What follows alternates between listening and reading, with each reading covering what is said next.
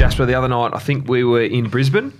Night before the game, we were sitting around the dinner table and the topic of conversation turned to Tony Lockett, Gary Ablett Sr., and then just recently Don Bradman got thrown in the mix here. And we were talking about how you don't think if you picked them up in their prime and just dropped them into today's game, so cricket and football, they wouldn't be a good player. Oh, wow. Or they wouldn't be the stars that they were. Yeah, that was more. It wouldn't be the bona fide stars. The modern game now with Team D, like they were one out a lot of the time, so they're not going to get that very often.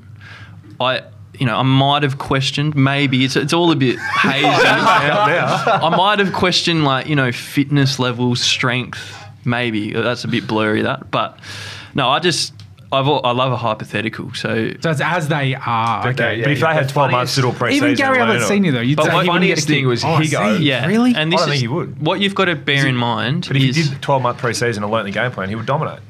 If he could fit into the structure. But if you picked him up as he was, I'd love to see his GPS and how far he went. Yeah, that was my argument. It wasn't like let him adapt. It was like bang straight into it. No. I like it. So silly hypothetical. The thing we need to make clear, we're not taking away from we're not saying what they were and who they are. But it's an interesting. And the other thing is if you went backwards, so if you put one of us in there, I was going to say, would Ben Brown survive? Would he be able to play in the 80s? He's snoozing in the first 5 minutes. I reckon. Yeah, I don't know because, for example, the rules are different. The rules are different in the sense that defenders probably got away with a lot more than what they do now. So they would have been scrag and holding way more.